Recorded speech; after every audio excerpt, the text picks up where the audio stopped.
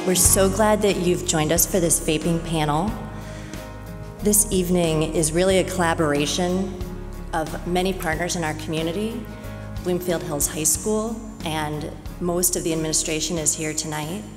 We have the Birmingham Bloomfield Community Coalition here as well, the Bloomfield Township Police, and Bloomfield Youth Assistance.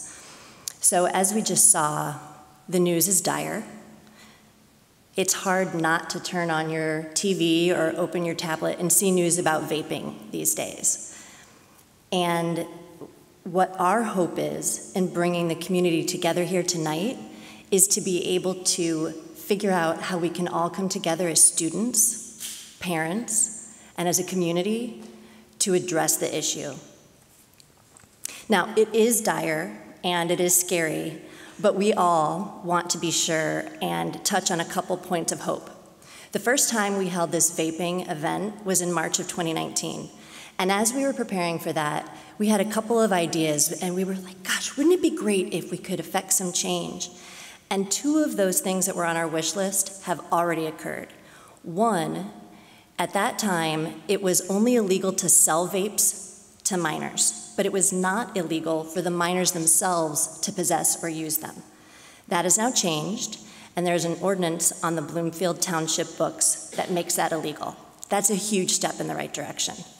Secondly, at that time, when a student was caught vaping at the high school, and I know we have people here from lots of different school communities, but this is specific to the high school, it was an automatic 3-day suspension. Now, at the beginning of this year, the high school, in conjunction with all of us that you see, has launched a pilot program that's an alternative to suspension for vaping. And it's a month-long program that helps students uncover perhaps why they turned to vaping in the first place, as well as educating them about the dangers therein. So, without further ado, I'll introduce our panel. We have Carol Mastrioni from the Birmingham Bloomfield Community Coalition. Carol's the executive director of this 501c3 organization that takes a research-driven, youth-led approach to substance abuse prevention, health, and wellness. BBCC and its Youth Action Board provide education, tools, activities, and support to help youth rise above life's challenges by making informed decisions about their safety, health, and wellness, as well as encouraging adults to thoughtfully support them.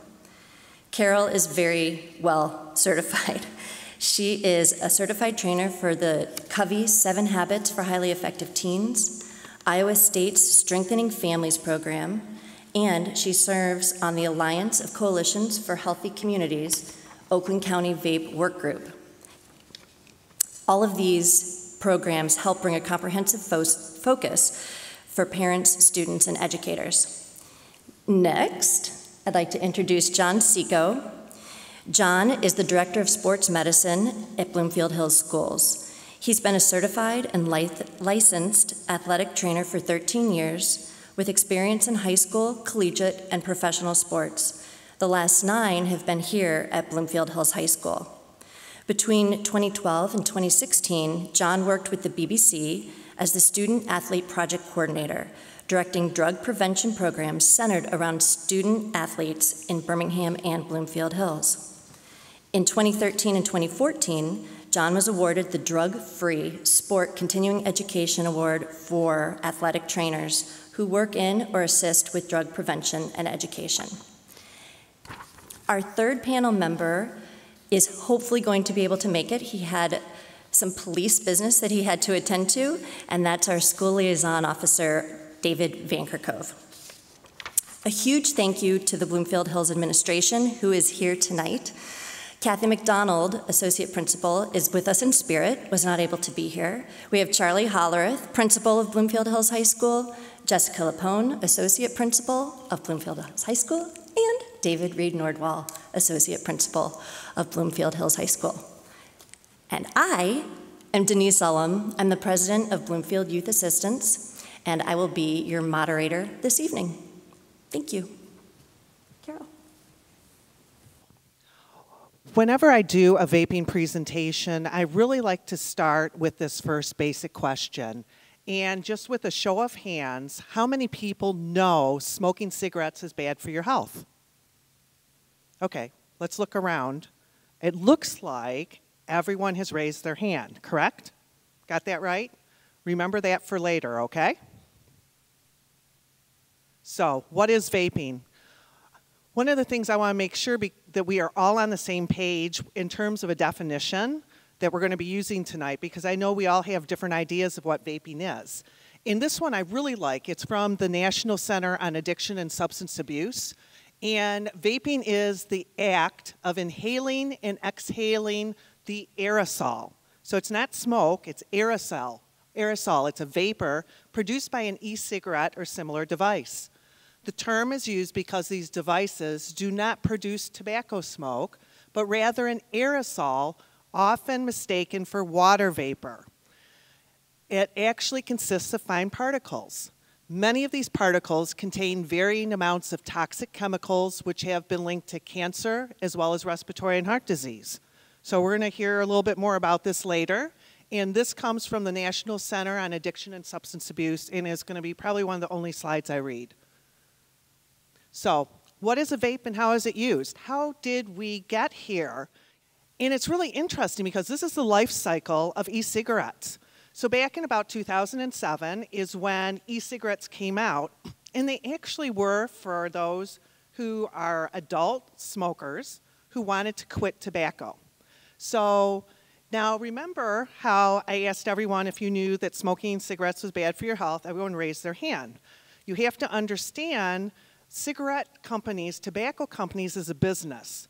So that was one of the most highly successful public health campaigns ever in the United States. So what do you think happened in terms of cigarette smoking and in terms of sales of cigarette products? It went down. So like any business, you want to figure out ways that you can keep yourself in business and what else you can do.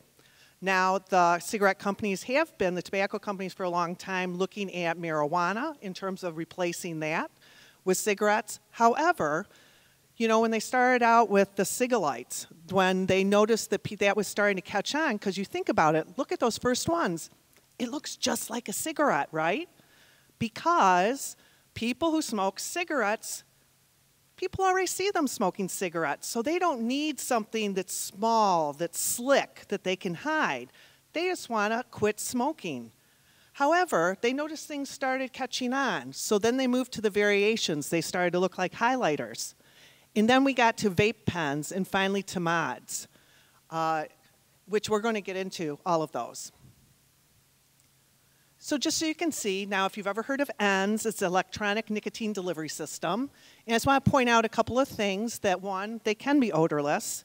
And two, some of the e-cigarettes, they're actually used for other things like playing music.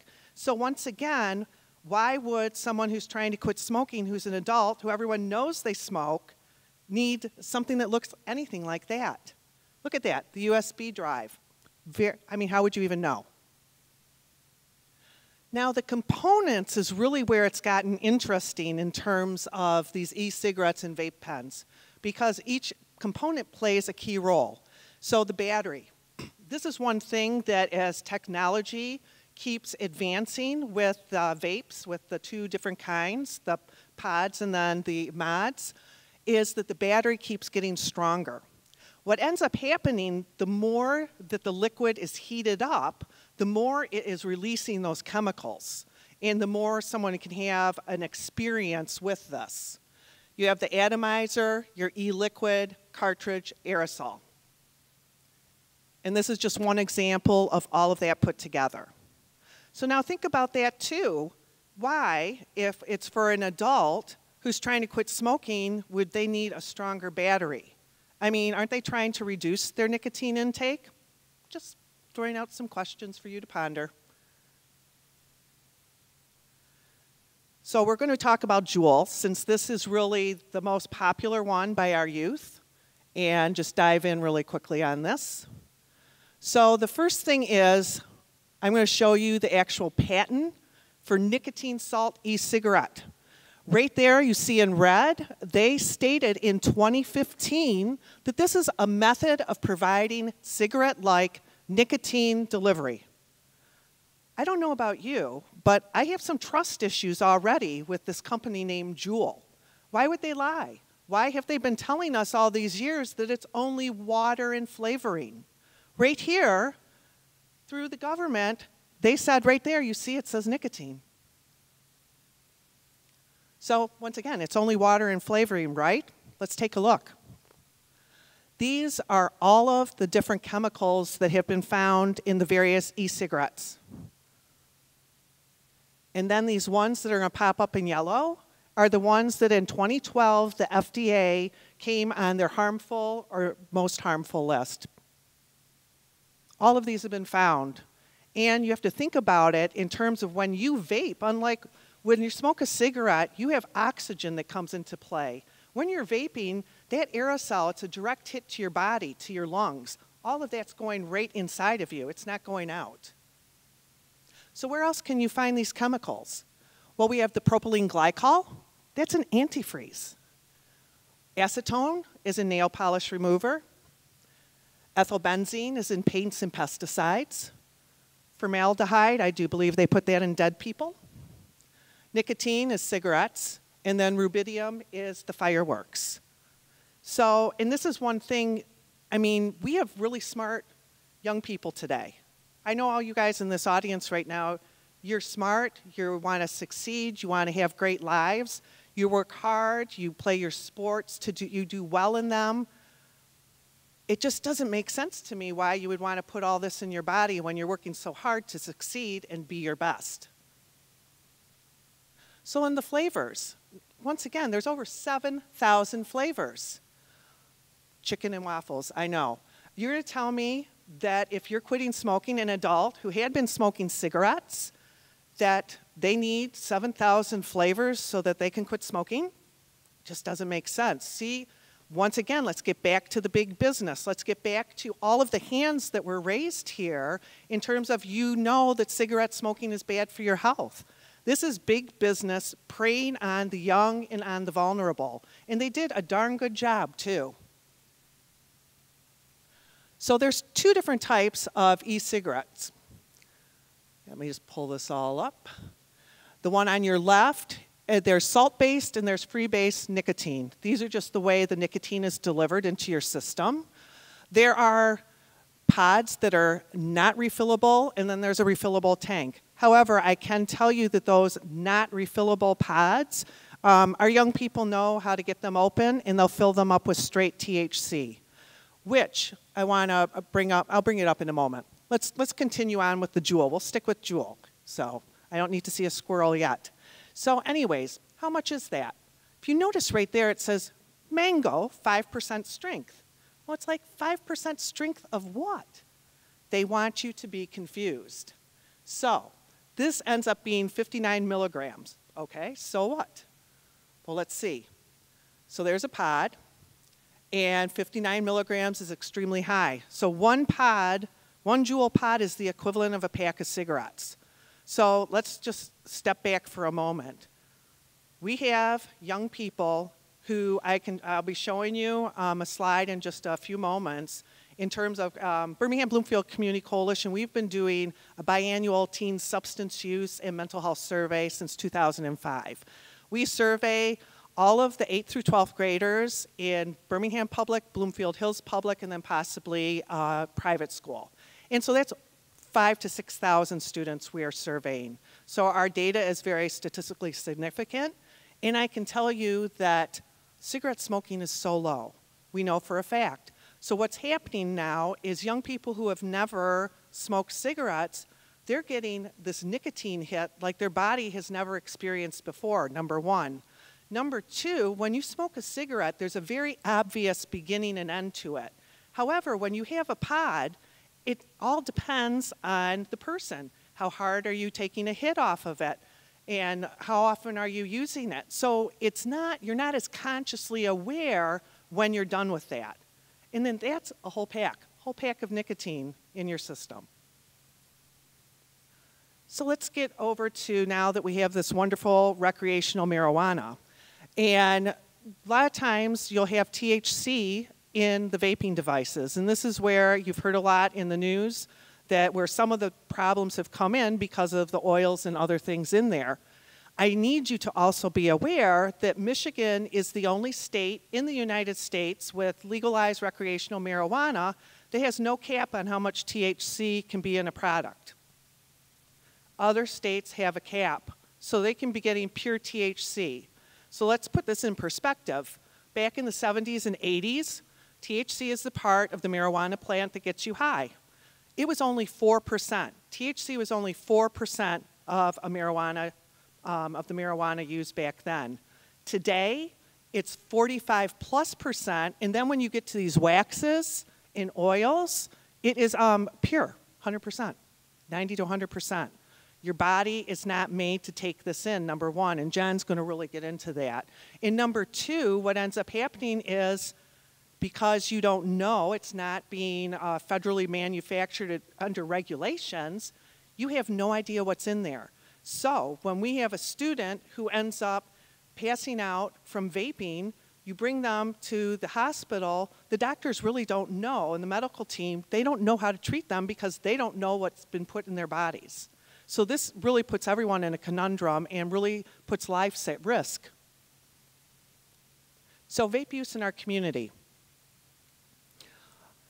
As I said, BBCC, we do the biannual survey every 2 years. So we're coming up December 2019. So this was December 2017, and this is aggregate. Aggregate meaning these are all the answers we had from over 5,000 8th through 12th graders. And the reason I'm showing you this is because on the far left, it shows that alcohol is the #1 drug of choice. This has always been that way, even across the whole nation. Alcohol is always the #1 drug of choice for youth. I can say, and based on what we've heard from the teens we work with, that it'll be very interesting to see if, in this survey, if vape doesn't eclipse it. And if you notice, vape's #2, and this is past 30-day use, and it's just a way that you can measure your information as well as compare it to national data.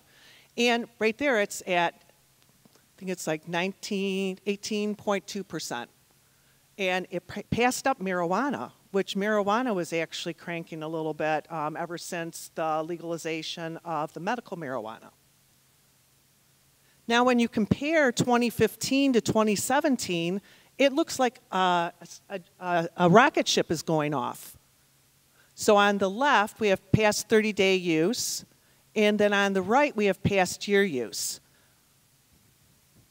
And you can just see there's middle school in purple, high school is gold, and then combined is green. We anticipate these numbers are going to be even higher this December. And then we also look at what influences a young person to use. Now, influences can be a positive or a negative thing in terms of making a good or not so great choice. So we're tied for #1 is perceived friends use, friend disapproval, and perception of harm. Well, we already know the perception of harm is there's no harm. It's a vape. It's safe. It's water and flavoring, although that's starting to change a tad bit now, but not too much. Now, friends, this is the immediate circle of friends that a young person has. They have the most influence over them next to a parent. And just, perceived typical students' use. The only thing we also, because we do some mental health questions, we're able to cross-tabulate and see if there's any correlation between vape use and other things. And this time around, we did see anxiety and stress. Now, as I said, we do look at mental health. And just to give you an idea in terms of the stress level our young people are under, on the far left, the question is actually a depression screening question. And it says, during the last month, did you ever feel so sad or hopeless every day for 2 weeks or more in a row that you stopped doing your usual activities? Remember I said it was a little over 5,000 surveys, student surveys we used? Well, right here we have combined a little over 1,000. So we have about 1/5 of our 8th through 12th grade students in both the Birmingham and Bloomfield Hills public communities that are feeling that way at any point in time. And also, when we do our survey, we do it at the exact same time every year, so all of the other variables stay the same. Now, on the right is just more of a general stress and anxiety question. And basically, over the last month, did you find that was difficult to do your work, take care of things at home, and get along with other people. We're at almost 2,600 students at any one time. Well over half of students are feeling that way, and we anticipate this too to be going up higher. One of the things is we listen to our Youth Action Board teams to get a barometer on what's going on in the community with our youth. And it was in 2013 that we started hearing a lot of talk about stress and anxiety. And so this was the time that we put that on the survey. Also that year we added hookah.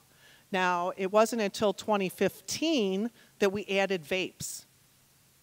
We're in 2019, almost 2020. So BBCC, we have been working on preventing vape use since 2015.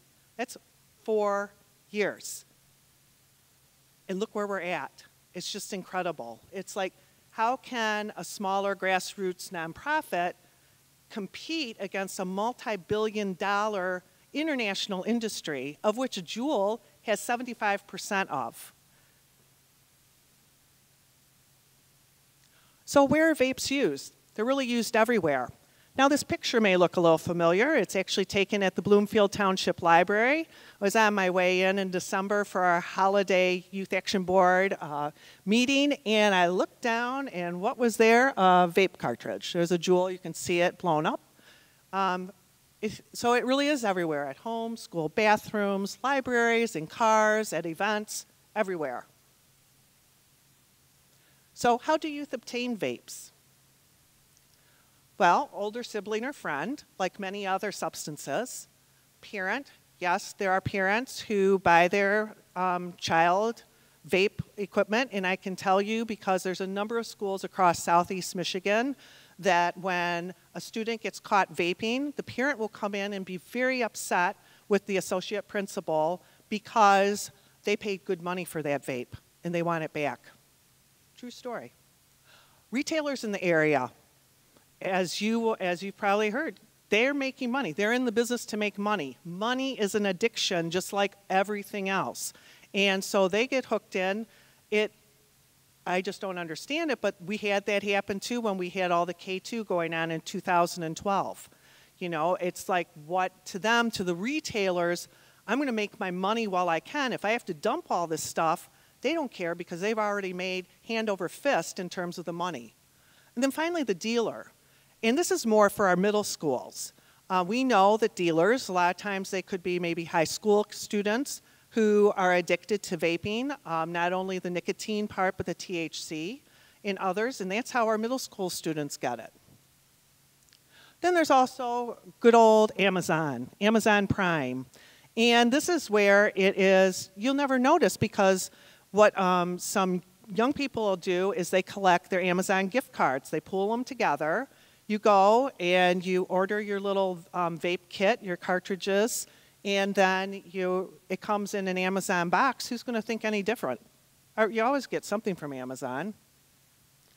And this just gives you an idea of what the starter kits were, as well as one of the Youth Action Board's messages that they came up with to try and combat this.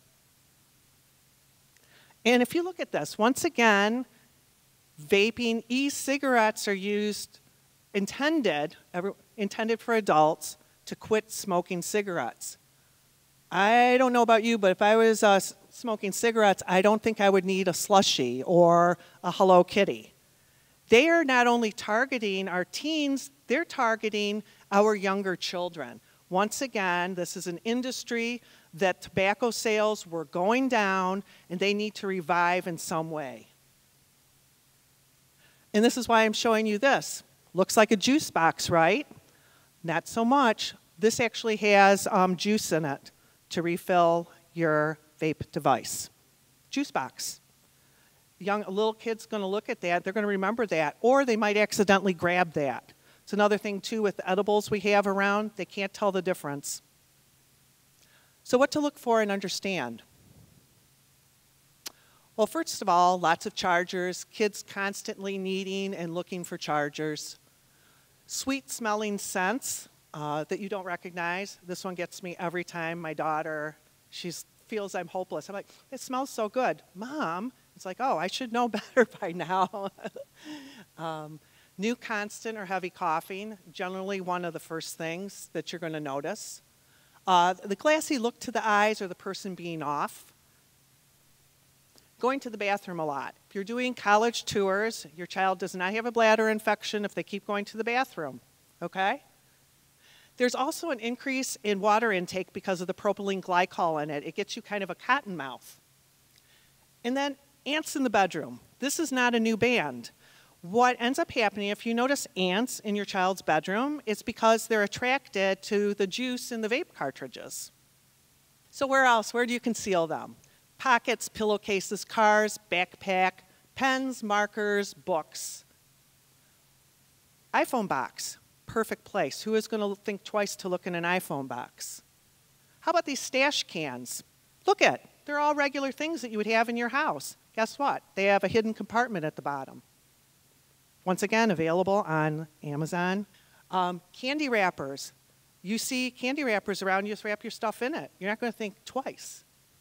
Makeup containers. Could look like a lipstick, could look like an eyelash wand. Belt buckles, they sell them with special compartments. And then, of course, there's the crotching it, which generally happens when you're in school getting ready to get caught. And then think about, then they're going to be using it after. So that is really gross. TMI, huh? Anyways, this is something that just came out a few months ago, and they're hoodies, and they actually have the vape devices right in the drawstrings. And on top of it, this really set me on fire, is I know that that little girl did not model for this. She probably modeled for something else. But how dare these people sell this? Because it says, I don't know if you can see this. I have to get really close to see it. It says, born to vape, forced to work. This is the message we want to give our kids. Born to vape, forced to work. Is that really? Is this what we're supporting? No. No, we should be angry here. We really should. As a community, we need to take our children's health back away from these people who are just preying on them. Also, backpacks now in the strap, they have little vape things so that they can just be going down the hall, doing one of those, getting a little hit. Has anyone heard of third-hand smoke? Okay. Oh, good. Something new. So anyways, there's actually with vaping something called third-hand smoke, and here's how it works. There's our couch. Here's the vaporizer, the vape cloud, which if you've ever seen one of those go off, when you're driving by a car, you see this big smoke that you can barely, it's not even smoke, it's a vapor, barely see. Well, what ends up happening is because it's in that aerosol, it's thicker, it sticks to things. And then what ends up happening is our pets and our little children in that, they can touch it, they put it in their eyes, they could put it in their mouth. Old versus new. Isn't it interesting that we have our big cigarette companies, they launched straight into this. As a matter of fact, we've seen the placeholders that all those companies have had for marijuana too. And look at this. Isn't that interesting? That's a Juul pod. Doesn't it kind of resemble the Marlboro, who is owned by Altria, who purchased a 28% stake in Juul in December, and who is now the president of Juul, the gentleman from Altria. It just doesn't, you know, it's like, it's interesting how things just kind of, when they unfold and you look at them with a little bit more discernment, it just makes you kind of wonder how long this was being planned. I'm showing you this slide just because, now remember I mentioned that BBCC, we also work with 18 other prevention coalitions in Oakland County. In the state, we work with several as well as within the nation. And we've been working since 2015 on vaping. It wasn't until September of 2018 that the FDA took any sort of measures against those who were selling these or manufacturing vapes. That's how many? Over 3 years later, okay? And here are just some of the recent headlines. It ended up getting so bad starting in about June or so. I actually made a document that I've shared with a number of people on the team just of all the vape headlines. So for example, I'm not going to go through all of them because there's so many. So July 28th, teens 2 pot a day Juul addiction caused massive stroke. July 27th, 8 Wisconsin teens hospitalized with severe lung damage due to vaping, doctors suspect. August 22nd, teen spent 10 days on a ventilator after his lungs failed. Doctor thinks vaping is to blame. Mysterious vaping lung injuries may have flown under regulatory radar. Vaping lung injuries top 1,000 cases as deaths rise to 18. This was October 3rd. This one's October 17th. We're up to 33 deaths. And then October 24th, 34 deaths. We are now at 35 deaths and counting. We have over 1,600 people who are impacted by what the CDC has called EVALI. And it stands for e-cigarette or vaping product use associated with lung injury. We have young people as young as 13 years old who are having these issues. And we've had people from 17 to 75 die from vaping-related injuries. A lot of the things I'm going to talk about tonight are nothing new. We've learned how detrimental and how terrible smoking can be. In 2015, we saw cigarette smoke was going down. And in fact, this was the generation in which smoking was going to go away. This was the generation in which smoking was going to go away. However, we are now faced with this new issue with vaping. So a lot of things I'm going to cover are really nothing new. A lot of the same health concerns when it comes to vaping are the same as smoking. So people who have smoked for 20, 30, 40 years experience the same health concerns and diseases that people who smoke for simply a year, 2 years, 3 years. And we're going to go over those things. Like I said, a lot of these things are not new. They're very old. We know these things. It's just now we're faced with them a lot faster and a lot sooner because of the potency of vaping. So what are we going to look at? We're going to look at brain health. We're going to look at the brain damage and the way nicotine and vaping affects a young age, a young person. We're going to look at lung and cardiac health. We're going to look at bone and muscle health. And then we're going to look at cancer risks. Like I said, nothing's new here. We're not really looking at anything new health concerns. It's just how quick these things come on and why they come on. And then the other things we're going to look at too is vision, GI, so stomach issues, and even reproductive health. So why is the brain important and how is the brain affected? Well, two of the things I really want to hit on the brain is the ability to become addicted to a substance at such a young age. Now, I know this graph right here reads alcohol and marijuana, but you see the spike at 14 to 21 years of age. So why is there this spike right here? The spike occurs because at that age, the prefrontal cortex and the amygdala in the brain are still developing. Because they're still developing, and you introduce a substance like nicotine into it, that nicotine becomes the new norm for that person. So once that new norm is established, they need more and more and more. So we see that. We know how addiction works. We know that there's the dopamine cascade that causes people to want more and more and more, because you're never going to get back to that original high that you feel that first few times that you use it. We know this with cigarette smoking. We know that people who use cigarettes, they get that need for it. It's more intense with vaping. Second thing that I want to talk about with the brain health is that there is a damage to what's called the myelin sheath. So the myelin sheath is the protective coating that goes around each and every neural synapse. So each nerve that's in your brain, which is thousands upon trillions of neural synapses, is covered by a myelin sheath. The more you introduce vaping and cigarette smoke and substances like nicotine into your body and brain, it wears away that myelin sheath. So not only do you impact the ability to make good decisions because you're introducing a substance at such a young age, you're now damaging the brain.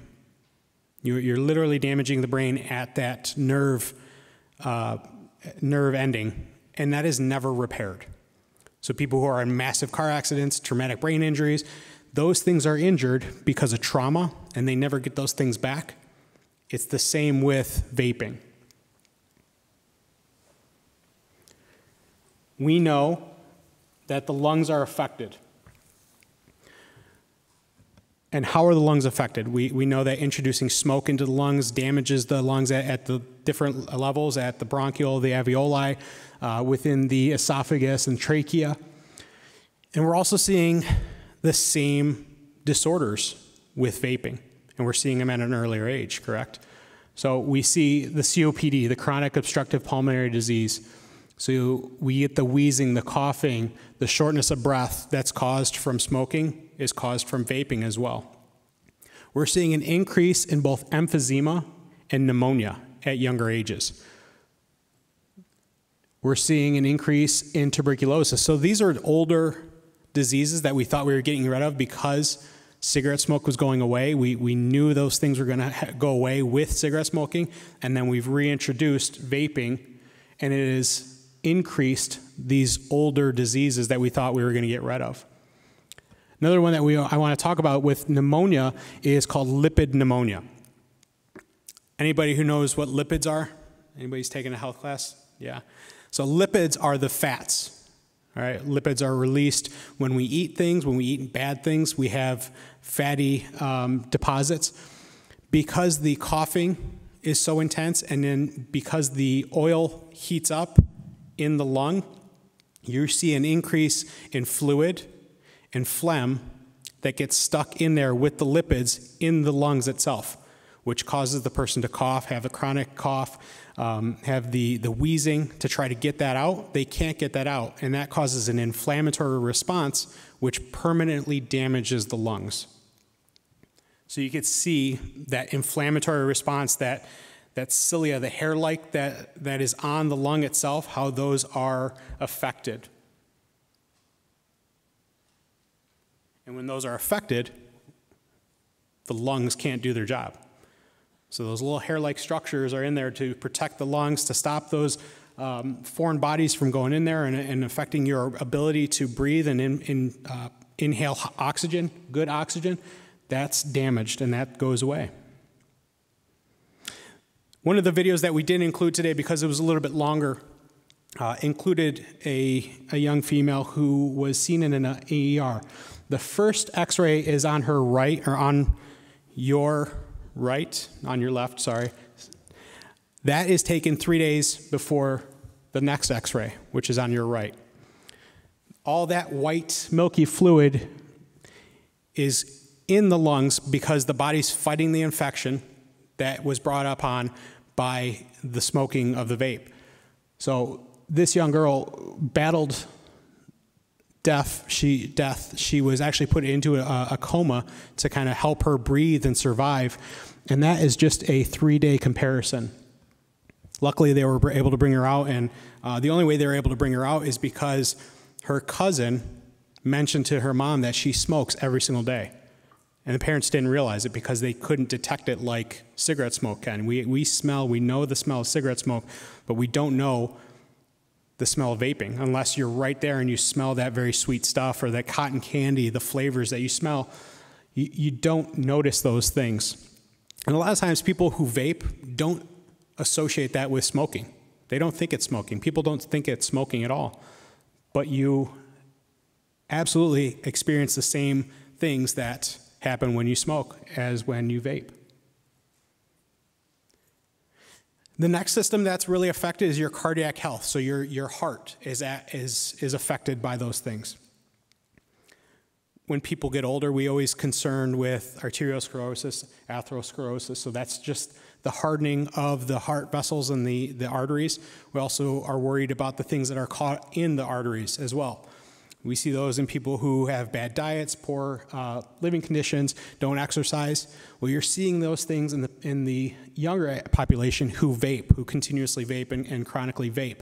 Those onsets of those older diseases per se, you see those a lot faster with the adolescents who vape. You see an increase in coronary heart disease. So like I said, those things that we see in an older population, we're seeing those at a younger population. And that is the weakening of the arteries that go in and out of the heart. You see an increase in the heart rate and blood pressure. So now you have weakened structures. You have structures that are plugged up with certain things. You have weakened arteries. You have weakened vessels. And now you're asking those to work harder and harder to pump blood around the system. You lose the ability to do that when you vape. When you are vaping continuously, you lose the ability to do those things. And what happens when you lose those abilities?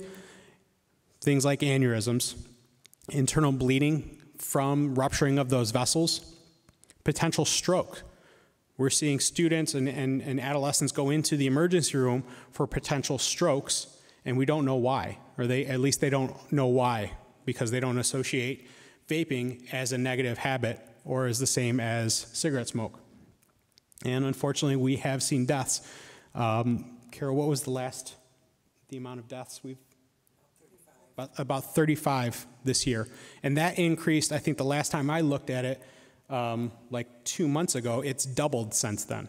So we're seeing a massive increase, an exponential increase in deaths associated with vaping. So my background is athletic training, sports medicine, and when we look at certain things, we look at the bone and muscle health, and why am I concerned with vaping as a health concern, aside from the pulmonary and cardiac issues? Well, anybody who likes to be active, and people who aren't active even, their bones and muscles are important. When you are introducing vaping, you're decreasing the amount of oxygen that is reaching the lungs, which reaches the rest of your body through those systems because those are negatively affected. With the reduce of oxygen, you have an absolute reduced rate of recovery. So even if you are sedentary and you're continuously vaping, your ability to have a better day, your ability to just get up and walk to class or get up and make it to the car is reduced because you're not recovering from the day before. There's an increased rate of osteoporosis. So you're not getting oxygen-rich blood to those bones as they try to heal and recover and return. You're reducing that rate, which leads to osteoporosis because you're not able to load those bones like you would to help them grow, which will lead to osteoporosis. You have a reduction of the neuromuscular activity. Remember when we talked about the myelin sheath? Now, it's not only affected in the brain, it's also affected in the muscle systems as well. You have myelin sheath-covered nerves that reach the muscles as they are active. You take that ability away, and you have what's called atrophy of the muscles. Your muscles do not grow stronger, they don't grow bigger. So anybody who is active, you're not able to participate at that rate that you want to. Not only because you're not getting the oxygen-rich blood, you're not getting the neural pathways that are connected to the muscles firing, you're not getting the oxygen to help it be powered. Injury rate for smokers versus non-smokers. And this is general injury rate. You see, the sprained ankles, the bumps and bruises. The rate of injury for smokers is 12.9% versus 7.2% in the general population. So people who smoke, people who vape, have a greater increase rate of injury. And even more concerns. We talked about that in the beginning. We still see that cancer is a risk for vaping and smoking.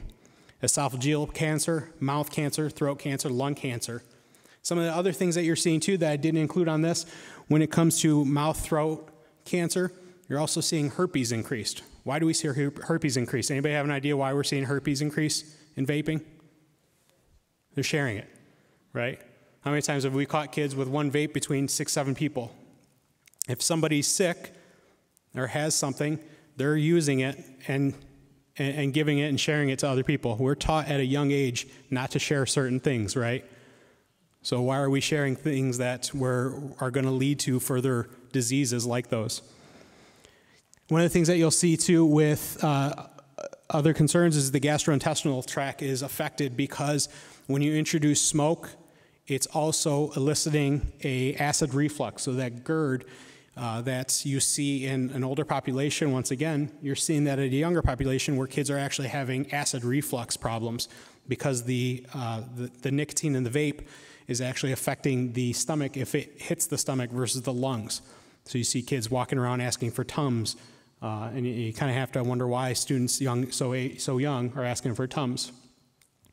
Because there's a reduction in oxygen, there's a reduction of oxygen to the brain and to the eyes, so you're seeing vision problems occurring a lot faster in the younger age. We also see reproductive health issues. And then the other things that we see too are the immune system. Now, we talked about the sharing of the vape, which leads to herpes and other things and cancer risks. Well, as you're going about these things and using substances like a vape and nicotine, it reduces your body's ability to heal itself because of the toxins and the chemicals that are found in the vapes. And I know Carol covered those earlier, the amount of substances that you don't even know that are in vapes because they're not covered or they're not monitored. You're introducing those to your body and you're asking your body to fight those certain things, and you're not able to. One of the things I didn't add on there too was sleep. Sleep's a very important thing when it comes to recovery and immune health.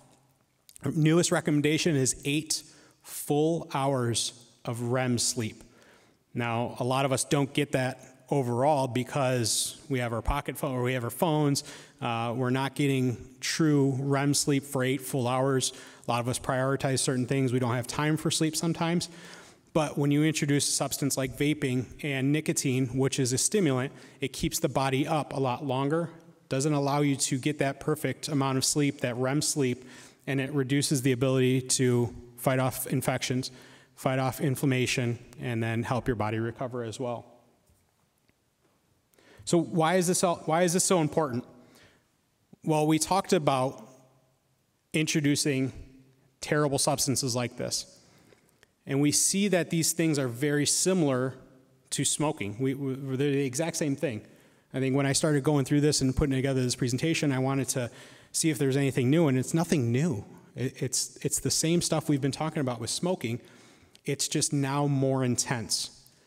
You're taking a Juul pod, which is very small, and the perception is that that's not a lot, when that's actually a pack of cigarettes. So every time you hit it, one inhalation is like smoking a full cigarette within one inhalation. So you're introducing these chemicals so fast and so intense that your body doesn't know what to do with other than try to fight those infections or fight that new substance, and you're really not giving yourself a fighting chance to recover from smoking vapes.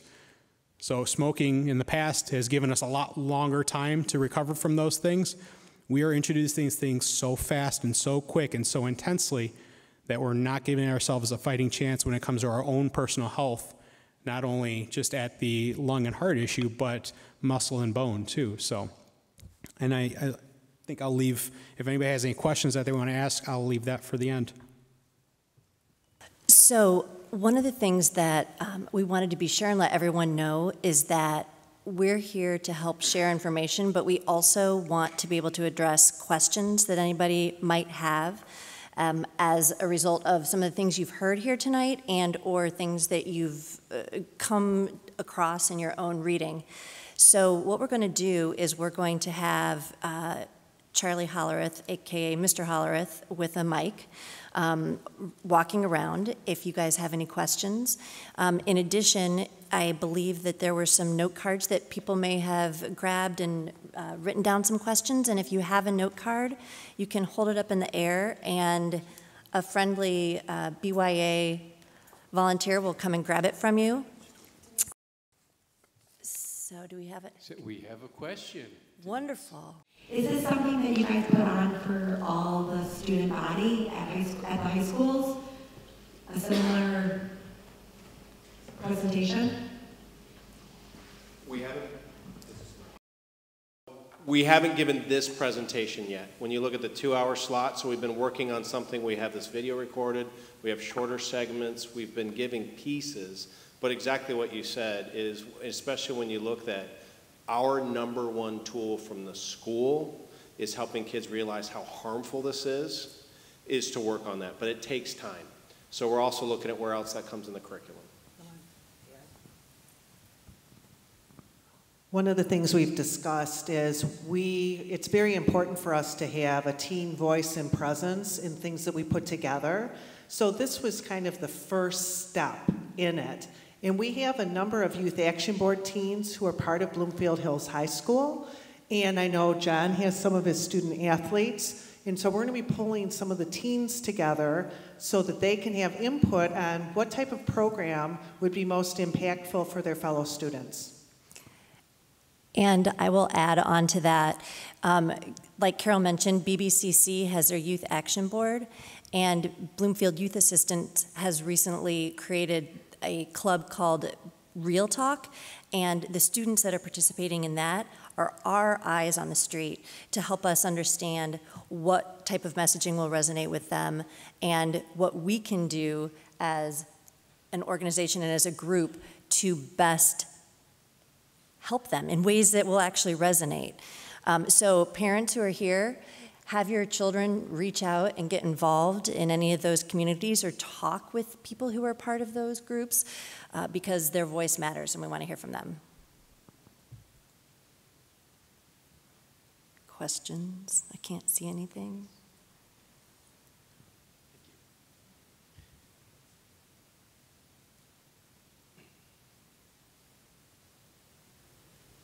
So the question is, I think this is, David, one for all of us in school administration.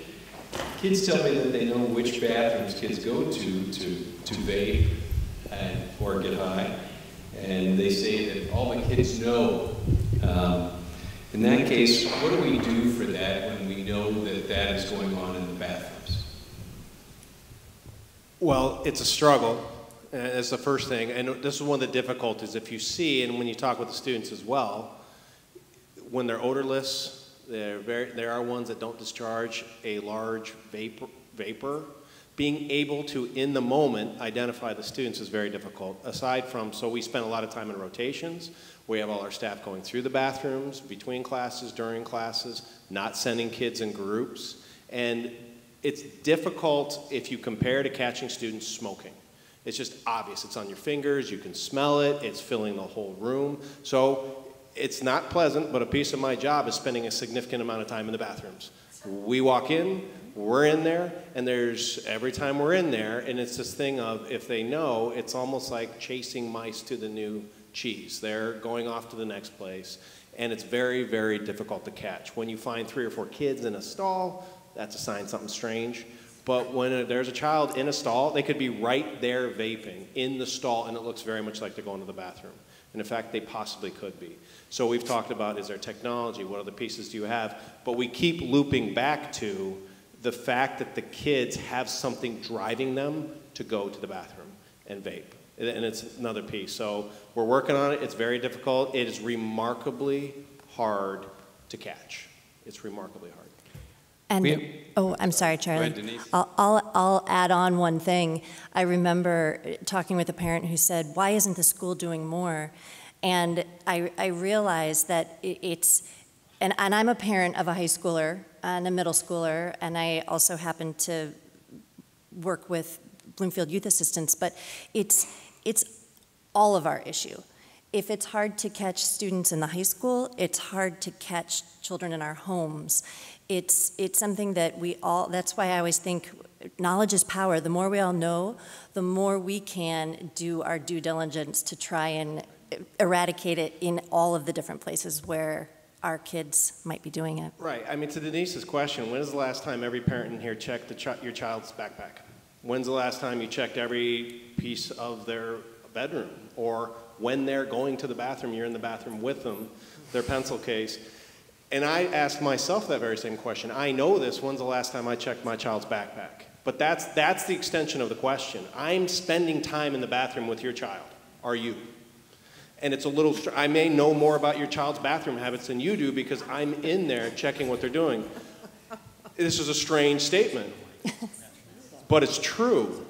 And they didn't get addicted to it in the bathrooms at our school. They're addicted to it, so they have to do it in the bathrooms at our school. They got addicted somewhere else, and they can't get away from this. If you see the power of these things, they were intentionally targeted by big companies who were dying. They went straight after our children when their brains were most vulnerable, and they just shot them with this nicotine delivery system, knowing they'd get addicted. That slide that John had talking about the addiction rates of children, they know this. They know that better than we do. And they went straight at our children. And now they're addicted. So it becomes a whole different issue when it's about an addiction. It's not any longer, once you get to the high school, about being cool. It's a big piece about it is, I can't go through the day without vaping because the headaches are too much. We have another question here in the back. Hi. There was something in one of the slides about the correlation between stress and anxiety and I think like depression and stuff like that in kids. I was wondering if there's anything in like the curriculum to help them deal with that stuff, maybe mindfulness or tools to help them work on some of that stuff. Yes. Yeah, we actually are implementing a new health curriculum this year called Prepare You. And Prepare You focuses a lot on mental health, mental wellness, and things like that. So that is a new curriculum that we've implemented this year that all freshmen will be exposed to. And we have a couple more questions that were submitted, if I could read. One is, how do you know if it's nicotine or THC in the vape? You'd have to test it. We have testing kits that we use to test it, but you wouldn't know otherwise. This question, the next question, I think probably, John, for you and Jessica, and that is, do coaches, teachers, and club advisors talk to students about vaping or know the risks?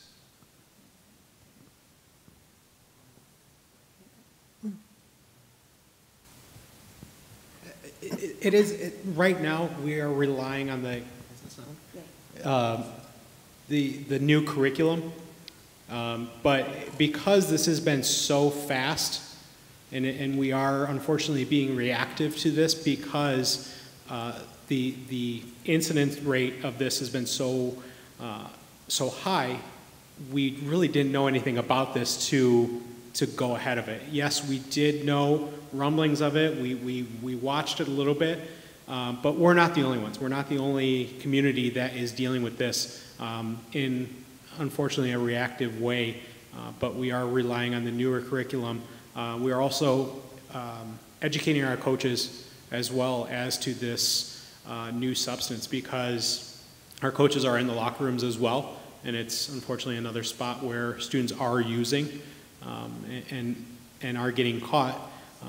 It's just the coaches may not be aware of what they're walking into, and it does dissipate incredibly fast. So a coach could walk through the locker room, it could occur while they're there, and they may not even know about it. And that's the same as in the restrooms as well.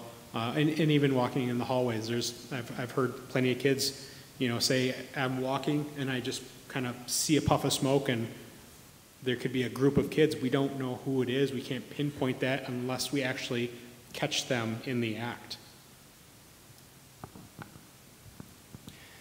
One of the questions that I often get is, where do I turn to for help? And Carol, maybe you could talk about some of the resources of the BBCC, and as a parent, how do I talk to my student about this, and where might I turn to for help? Well, first of all, if it is a Bloomfield Hills High School student, we have the Alternative to Suspension program here, which I don't think we talked about yet, did we? Oh, Very little. Yes, you did. I but remember no, that. yes, no, So, we can talk more about it for sure. yeah. So that is one option, that instead of them getting suspended because we know that you cannot suspend your way out of an addiction. And so that way, they go through this program, like Denise said, it's about 30 days. There's a number of different touch points along the way. All of us are a touch point, youth assistance is. We integrate, it's a reflective time for them. I know when, at my part, when I tell them, I say, hey, you know, let's use this as a reset. This is a reset for you to take time to reflect on the choices you've made, and are they in alignment with who you want to be and where you want to go? And that's where the Covey 7 Habits comes in. And then they also meet with youth assistants, a social worker, because we want to make sure there's not other underlying issues going on, where so often when we piloted the alternative suspension program back in 2015, 2014, 13, in there, whenever it was, we had 23 students go through it, and only one didn't make it all the way through. We found that there were other things going on in the home. And this way, it's not being punitive, but it's trying to catch addiction early enough on that you can make a difference. Because if you think about it, the drinking and other things like that, when you get into your later years, it's very, very difficult to quit. So let's start now. So that's number one. Number two, if you go to bbcoalition.org, we have on our resources tab, there's an actual pamphlet that you can open up. It's a PDF.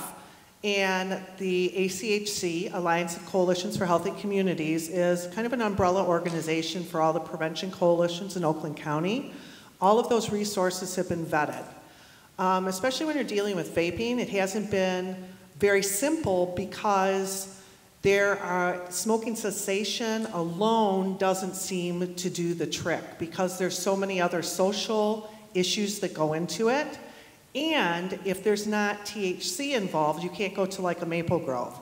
However, there are places like Rivers Bend, there's private practitioners, Anna Kassar, and others out there who are working with, you want to look addiction, dual diagnosis, there's probably a mental health piece that also goes along with it.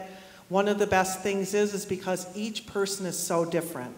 Each person's reason for why they made the choice and they crossed the line to do it is different, even within a family.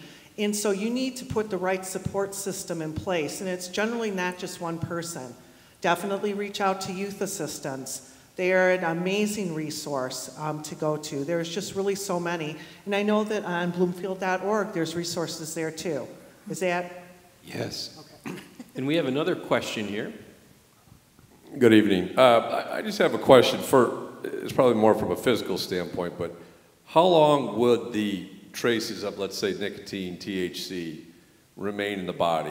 And the reason I ask is, I mean, is a blood test for a physical, are those things that would pick up if you asked the doctor to specifically check for those items? I mean, I know back in the day, you know, people had to get drug tested for work, and THC stayed in your system for 30 days, or what, I don't know all the dates, but you know, if you have a youth that you suspect or even just want to know how long or what traces of nicotine or what traces of THC would remain in the bloodstream, and for how long? Generally up to 45 days, depending on the amount of THC, the potency.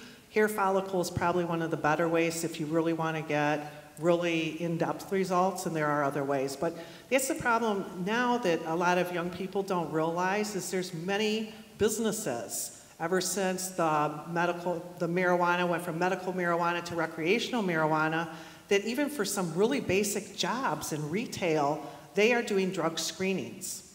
Yeah, no, absolutely. I know that because of that, drug testing and everything, there were ways that people would mask it and what have you.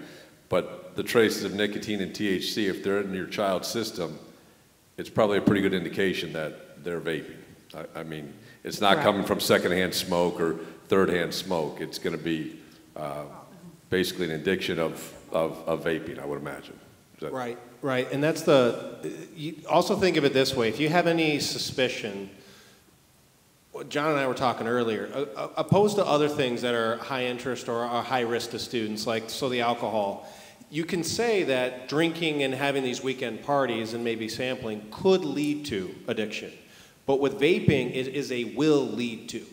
So if you have any of those signs where you get the coughing, you got the sudden change in sleep patterns, just go to the pediatrician, go get checkups. You're going to see things that shouldn't be showing up at their age around health. If you're noticing those pieces, that could be it. If you're noticing some of the other signs, and then you treat it like it's either on the way to or is an addiction.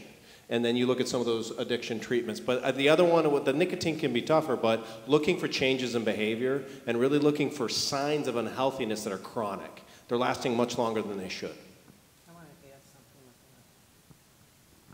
One of the things, if you go to our Facebook page and you go to the video about SEMA, it was the one that Jen mentioned, was a little bit longer. She talks about, she was 18 years old in California. She was in and out of many ERs and many doctors' offices, each time telling them that she used vapes. So the reason I'm bringing this up is that not all physicians are up to date and savvy in all of this. Kind of like you go back to the whole opioid epidemic where, you know, it was the doctors that because they were getting rated on how they brought your pain down, they were the ones who were giving the painkillers. So we're in a process now with our whole medical community of re-educating the physicians in terms of this new world we're living in. So you just need to ask some discerning questions or come straight out and talk to them, you know, and let them know your concerns because they may not pick up on it or they may not think it's a big deal. And the term EVALI that Carol had talked about, that's 2 weeks ago. That's a new term that we just came up with in the medical realm 2 weeks ago. So that's how fast and behind, unfortunately, we are with this delivery system. It's 2 weeks ago that we just termed it. Well, and to that 2014, we were like, what is this? 2017, we knew we had an epidemic. 2019, kids are dying. That's how fast this thing is moving. And so we're really having to like do the best we can to catch up, but it's incredibly powerful and fast. Denise, we have another question. Yes.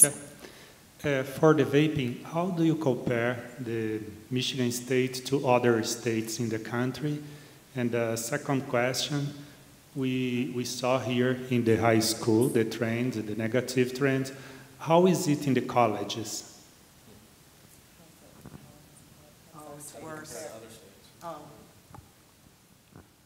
This is something, vaping is, you can run but you can't hide. It's in every state, it's in every school. It's even worse in college. Although we have heard some reports that there is a little bit of a shift starting to go on where some of the college students are starting to say, hey, this is dumb.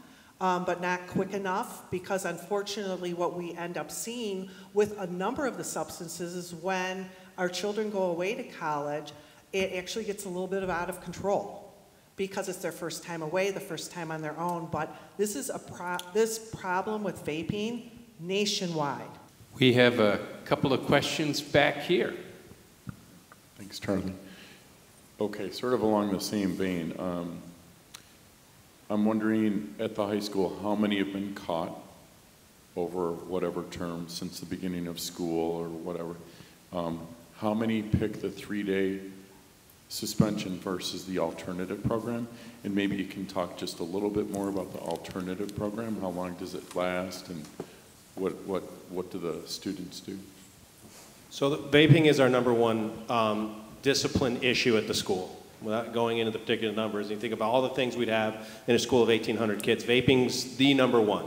So to deal with that, knowing that one, we have an epidemic, and two, we know that suspending kids from school doesn't deal with the behavior and often puts students in a bad place. If you also see that it's an addiction is often driving this, we have to treat this differently.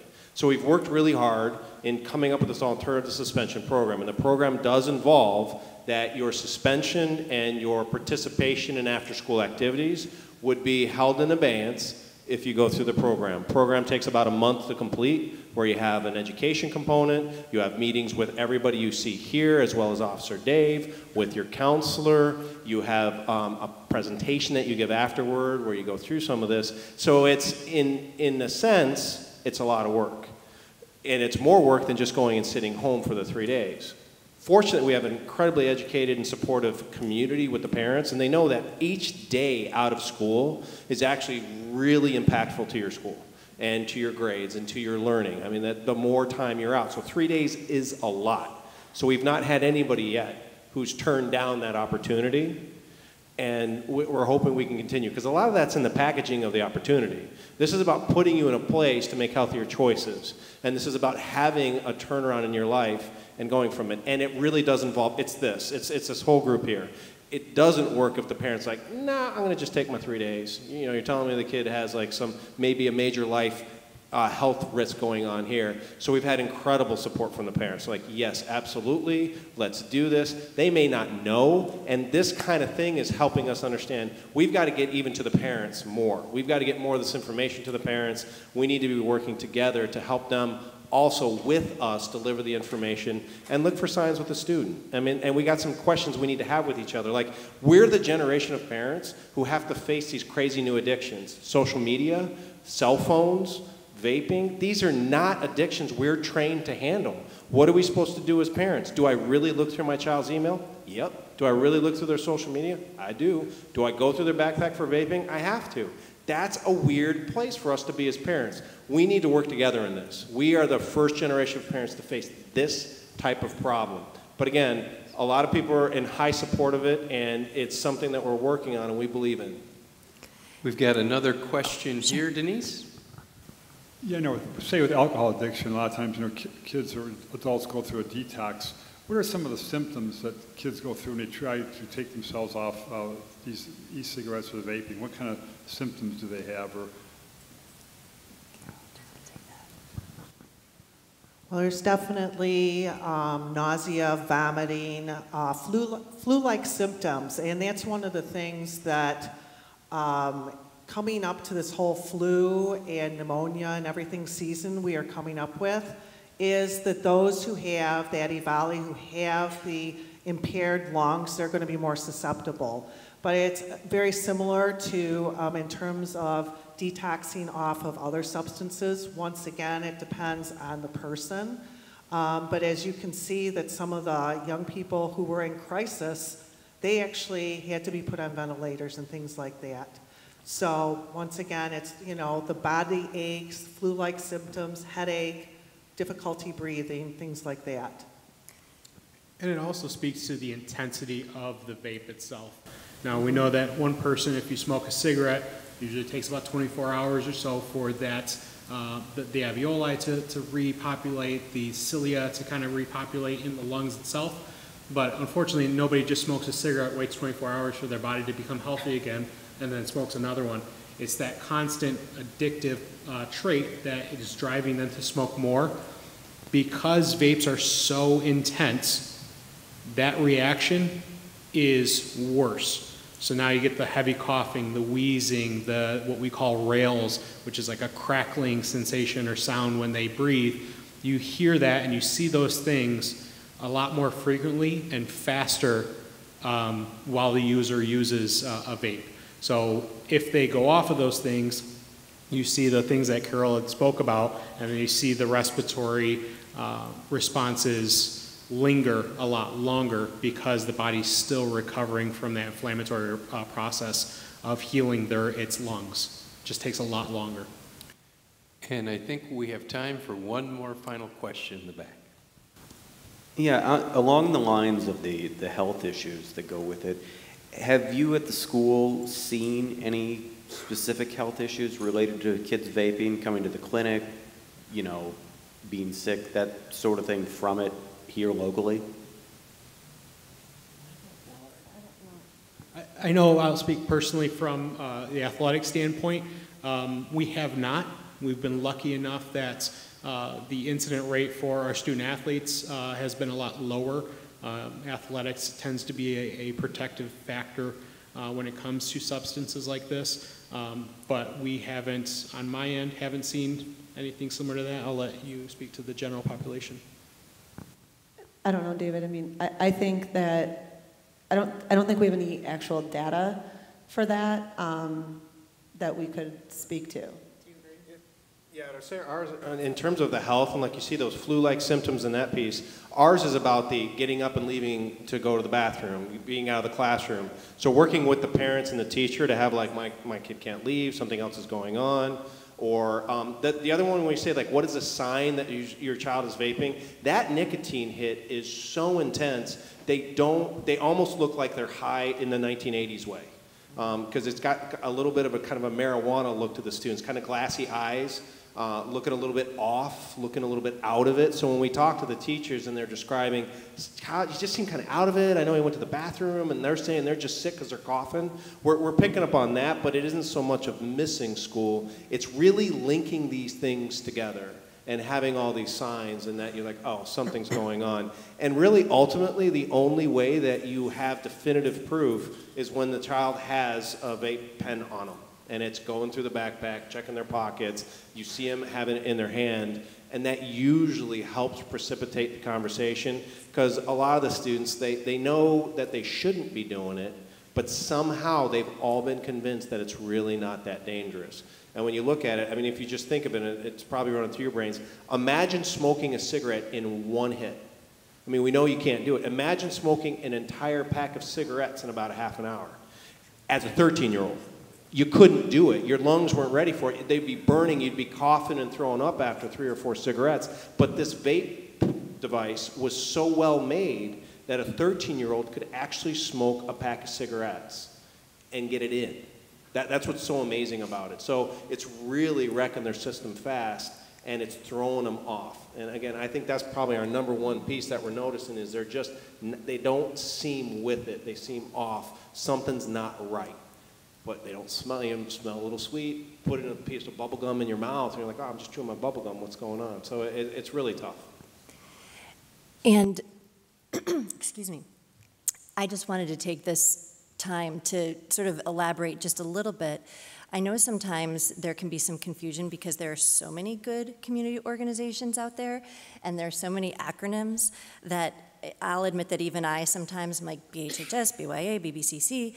So each of us overlap in this area right here. If you thought of a Venn diagram, we all are in the middle together as community partners. Carol mentioned earlier that Bloomfield Youth Assistance, that we have a caseworker that is part of the services that we offer as an organization. And without going into a lot of detail, if you have any questions about what Bloomfield Youth Assistance does, you can reach out to me. My email address is byapresident@gmail.com, or any of the administrators can put you in touch with either me or with Carol, who's the executive director of BBCC. And we'd be happy to explain more. But we absolutely do have a caseworker at BYA, and that is through, we have several different sponsors. One of them is Bloomfield Hills Schools. One of them is the Oakland County Circuit Court Family Division, and the other is the Township of Bloomfield Hills. So we do have a caseworker who is working with the students who opt to go into the alternative to suspension program. Charlie? And if I could just, if you could join me in thanking our panelists tonight, my administrative team, John Seco, Carol, and Denise, and Kelly, and Liz, and all the people. We're so thankful to have these community agencies supporting our work here, and like you said, it's a community effort. And the other thing I wanted to let you know too, this presentation tonight is being videotaped. So for those of you who had people that couldn't attend tonight and want to see this, we'll be posting this on our website. So please direct them to our homepage. Also on the high school homepage, there is a tab called Family Resources. Underneath that, you will see links to the BBCC, the BYA, vaping, and all these topics that we talked about tonight, and all the health risks associated with it. So thank you all for coming. The other thing I just wanted to put a plug in as I look out in the audience, I want to thank the students for coming tonight. Hear, hear. That speaks volumes of the issue, because you are the ones that are going to make the biggest difference with your peers. And talking about that, talking about the health risks, and if you can convince one of your friends or group of friends to maybe not take the hit off that vape or use that vape, that's going to go a long way working with our community agencies to making a true difference in this community. So again, thank you for coming out tonight. I know our panelists will stick around, so if you still have some specific questions, they'll answer them. But thank you and have a good evening.